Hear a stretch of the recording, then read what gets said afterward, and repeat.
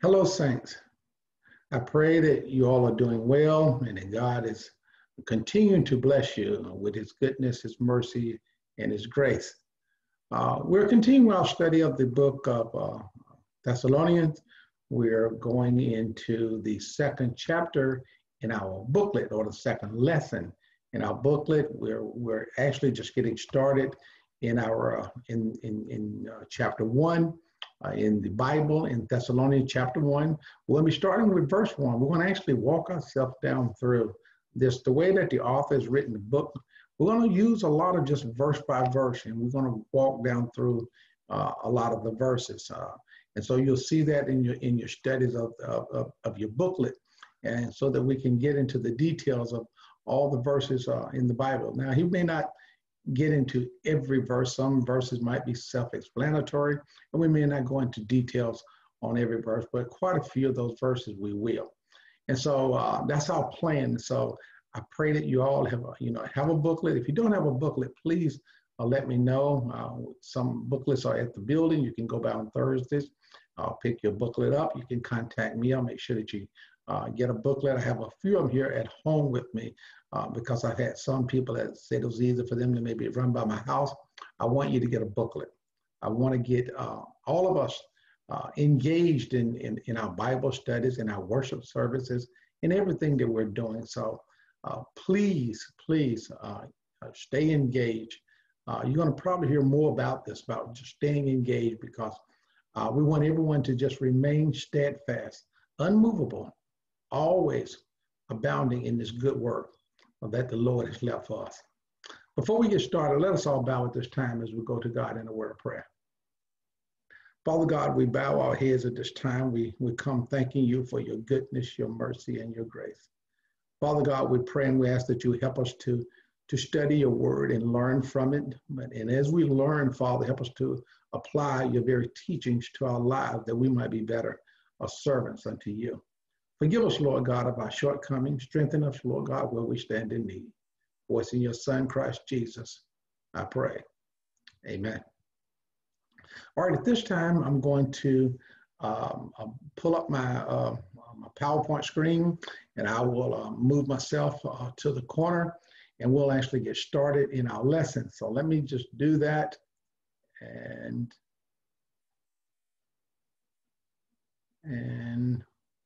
where is the picture of me? Oh, man, I'm not sharing.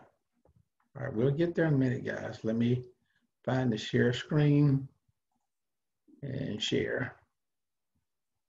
Yeah, that'll help a lot. Let me share the screen. And all right, that looks a whole lot better. All right, appreciate your patience, guys. All right, again, we're going to continue this study. We're on our intro screen. Let's go to the next page. The study of 1st and 2nd Thessalonians. And again, we're going to work these down through verses. And I'll be referencing a lot of other verses throughout the Bible, verses across the Bible as we go through these studies. So Thessalonians 1, and chapter 1 and verse number 1. And we're going to put that verse up there as well as we give reference to all of these. Paul in this writing, he starts off with his name, as well as Silas and Timothy. And he states here, it's to the church of the Thessalonian in God, the Father, and the Lord Jesus Christ. He said, grace to you and peace from God, our Father, and the Lord Jesus Christ. Notice here that Paul refers to these brethren as the church of the Thessalonians. They are the church. They are that group of people in which that God has called out. Here we see this word, church. The Greek word ekklesia is translated church. Now, initially, or originally, this word, it didn't just refer to just the called out, the select of God, but it referred to just any public assembly that was called together by a notable official. However, since the Lord's church is spiritual in nature, The called out of the New Testament church is very distinctive. It is special. The church are those that are the called out of God. Much different than those that are called out for other reasons, for any political reasons or civil or any other type of social gathering. The church is much different. We're much special. We're called out for God and for God's purpose. And so that's what Paul wanted them to know right off the bat. He addresses them. You're the church. You're that special group of people. You've been called out for a special purpose.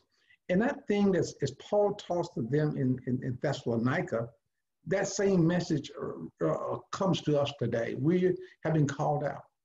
We're a special group of people, very distinctive for the Lord's work.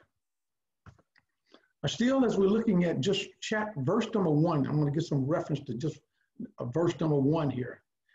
Paul gives a scripture or two in 2 Thessalonians, and I want to refer to it as it relates to this, as it talks about just the church and these people and how they are the called out. He writes, he said, but we are bound to give thanks to God always for you, brethren, beloved by the Lord. Because God from the beginning chose you for salvation through sanctification by the Spirit and belief in the truth, to which he called you by our gospel. Notice that he called them by the gospel, for the obtaining of the glory of our Lord Jesus Christ. He called them, but they were called by the gospel. It wasn't some voice in which that an individual themselves may have heard that no one else heard, and God called them in some way like that. It did not happen like that. They were called by the gospel. We are all called by the gospel. The gospel message that one has heard, we all have heard it. It's that same message about his son, our Lord and Savior, Jesus Christ, who came here to this earth and lived a perfect life, died a cruel death that we might have the right to eternal life. It's that gospel, it's that message that we're called by. Do you believe that? It's that belief and obedience to that. And when we accept it, you are part of the called. Paul writes in Romans, the chapters 8 and verse number 20, he said, we know that all things work together for good to those who love God, to those who are the called. They are the called. And they are called according to his purpose. You call for the purpose of God as a servant of God, to be God's servant. You're not called for anything of your own glory. We're called to glorify God. So those that are in the church, they're called for God's purpose to serve our Lord, to the service of Jesus Christ. Notice what Peter writes in 1 Peter chapter 2, verse number 9 and 10. He said, but you are a chosen generation, a royal priesthood, a holy nation. He's talking about the church. His own special people, that you may proclaim praise of him who called you out of darkness into his marvelous light. And that's what Paul wanted them to know, that Paul's getting this message out to them, wanting them to know that you're a special group of people. That's what he's sharing with those in Thessalonica. Still there in verse 1, this is just Paul. This is what he wants to reverberate to them. This is what he wants them to know. Grace to you, grace be unto you, and peace from God our Father and the Lord Jesus Christ. God's grace involves the sum of all spiritual blessings that are bestowed upon the undeserving man through the blood of Jesus Christ. We've done nothing to deserve what great blessings of grace that God has given unto us. We in no way we could have done anything that could cause for us to earn grace. But God saw fit because he loved us. He loved us so that he sent his son, Christ Jesus. in John writes there in the Gospel of John 1, verse 17, it said, for the law was given by Moses, but grace and truth, that unmerited favor from God, and the truth, his word, is what sets us free. It came through Jesus Christ. So that's where we got this from. Jesus Christ, our Lord, our Savior, has made it possible for us to have this grace, this love. And Paul wanted those brethren there in Thessalonica to know that this is God loves you. You're doing a great work. Continue to do that great work as well. And he really had a great love and appreciation for these brethren because of their work's sake, for what they were doing. And that same message is coming to us today.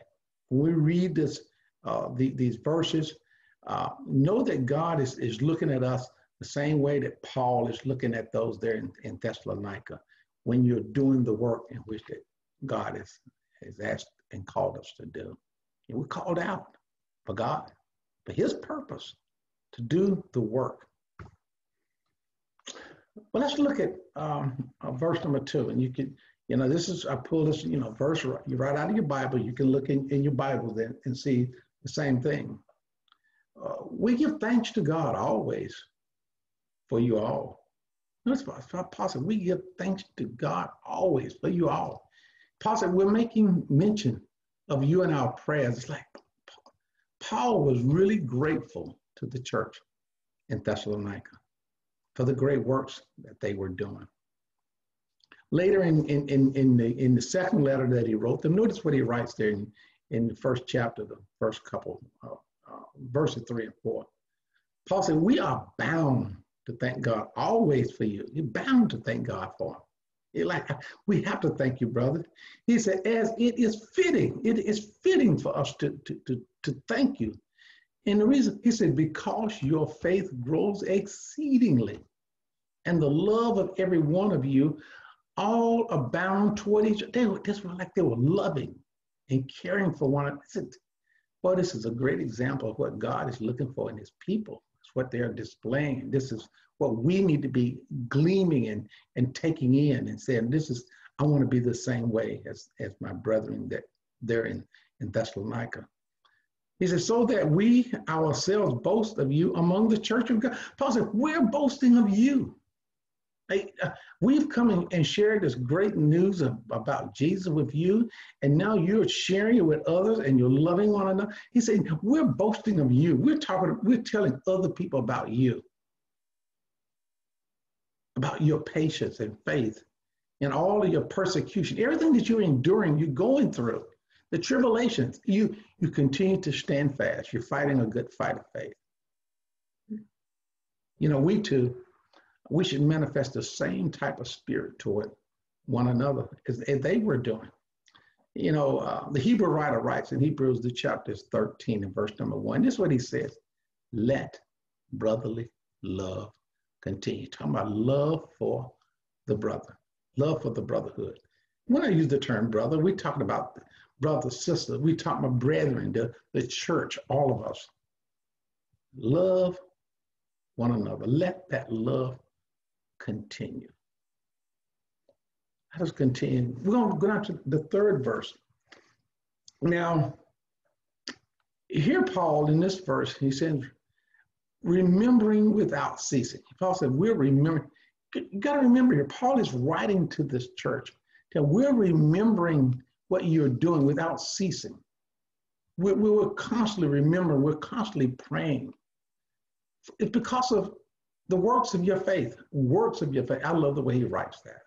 Works of faith. He didn't just say, you got faith. No, works of faith, meaning they're doing something because of their faith in Jesus Christ. Works of faith. But then he goes on, like to say, labor of love. I mean, you're laboring, they're doing something. And patient, and they're waiting patiently. They're not giving up. Of the hope in our Lord Jesus Christ in the sight of our God and Father. You see, faith produces work. If you believe that Jesus Christ is who He is, you're gonna get to work. And love will cause us to put in that work. Whatever that work is, you will see to it that it is done. If we love the way that God would have us to. Because we're patient. And the reason we're doing all this, because we're waiting patiently, hoping to live eternally with our Lord after His return. You know, Paul makes a reference to these three things that he referenced here in Thessaloniki. He referenced them as well as he writes to those in Corinthians. In 1 Corinthians, the chapter is 13, and we know this is kind of like the chapter of love, as Paul talks about love in this chapter. But just notice these three. He writes again about this faith, you know, and hope and love. He said, "But now abideth faith, hope, love." These three, but the greatest of these is love. 1 Corinthians chapter 13 and verse number 13. The greatest of these is love. I remember years ago, someone sung a song, "What does love have to do with it?" It has everything. The Bible tells us that for God so loved the world that He gave His only begotten Son. Because of love, love has everything to do with it. We cannot please God if we don't love Him. We don't love His Son, Jesus Christ. We can't please God if we don't love one another. Love has everything to do with it. The greatest of these is love. The author mentions faith, love, and hope. And he calls it as the triad of the Christian graces. When Jesus Christ returns, our faith will be replaced by sight.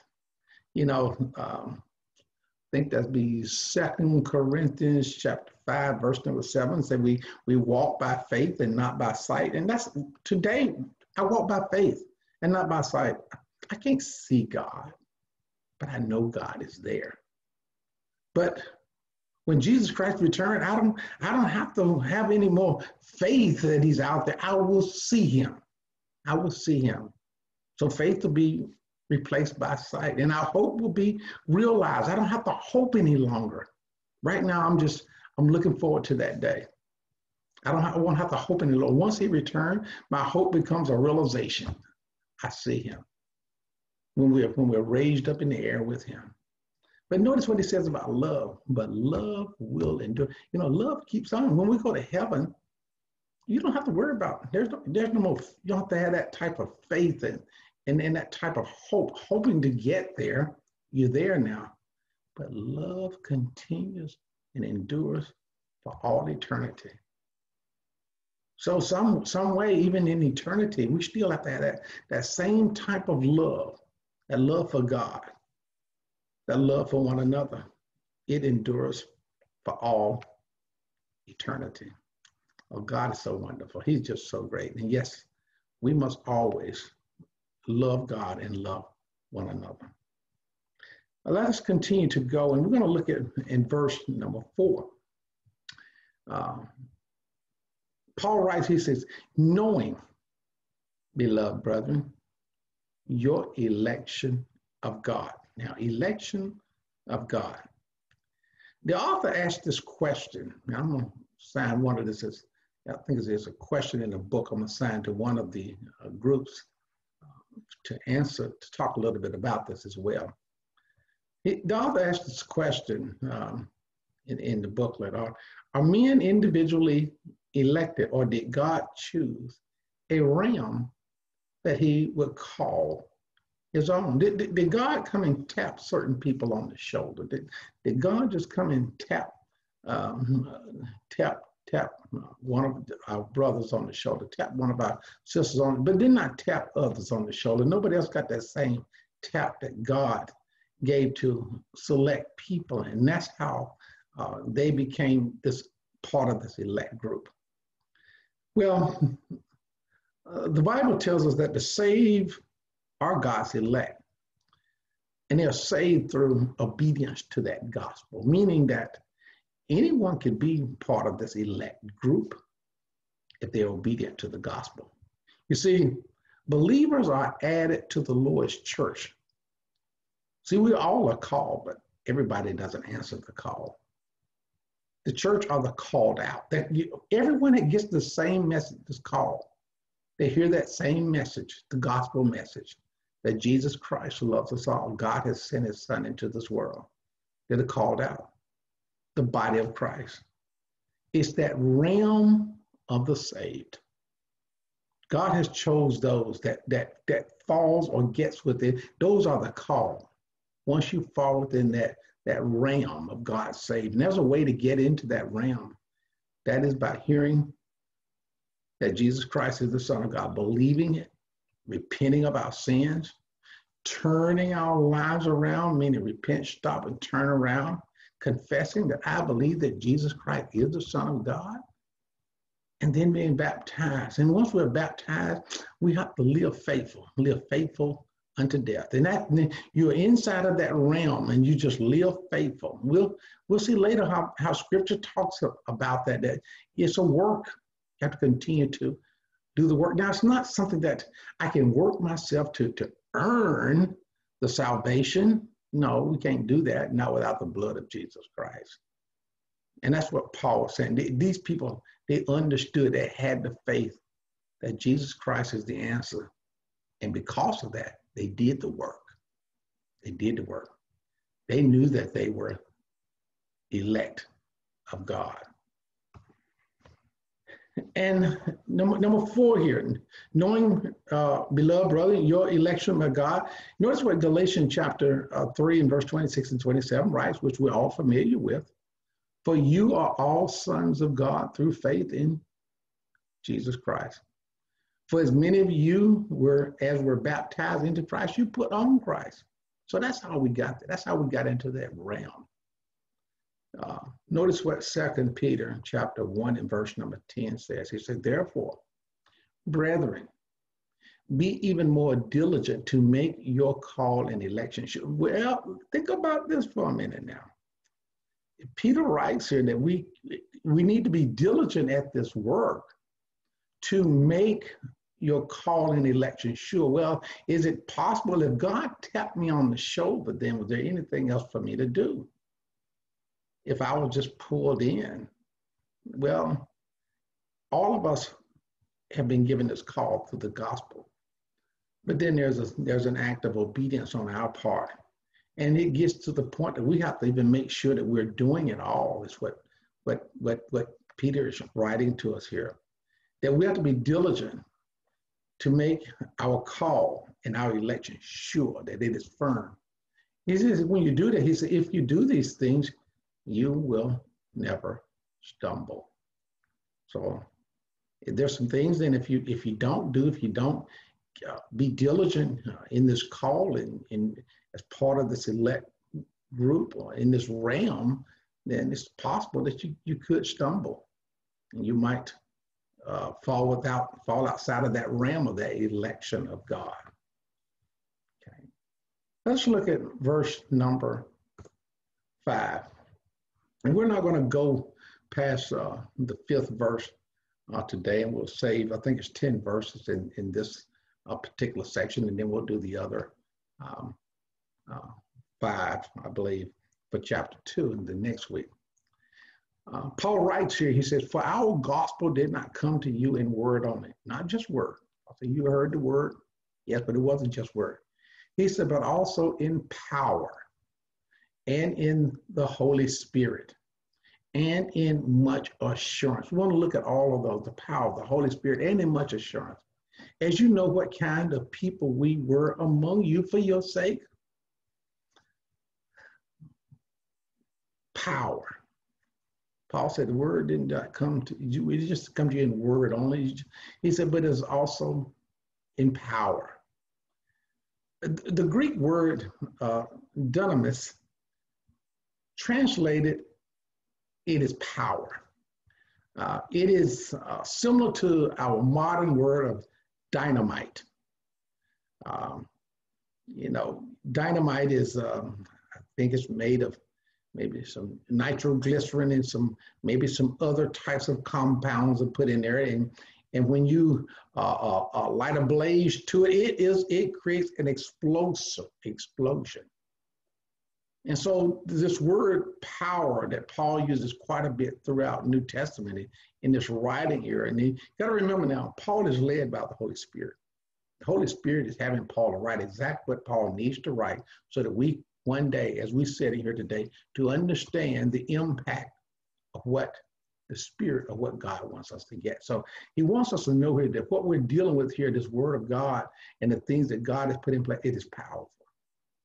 So we should never underestimate the explosive power of God's word and what it can do, how it accomplishes things. God says, my word will not return unto me void. It will accomplish that which I have intended for it. So too often we're depending on ourselves. We're thinking we're the one. Well, it's not us. We just carry that word as simply and as plain as God has intended for us to, and let the word do the work. Let the word do the work. Paul writes in the Romans, he says, he's talking about the gospel of God's power. He said, the gospel is God's power of salvation. And he says, for I am not ashamed of the gospel of Christ. He says, for it is the power of God to salvation to everyone who believes, for the Jew first and also for the Greek. Power. Power. The word is powerful. Then he goes on, he talks about not only but in power, but in the Holy Spirit. Let's just look at the Spirit.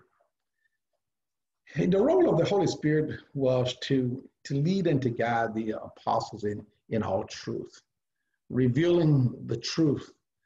In John the chapter 14 and 26, he said, when Jesus prepared to go away, he says that, I'm going to send someone back to help you. You'll need the helper.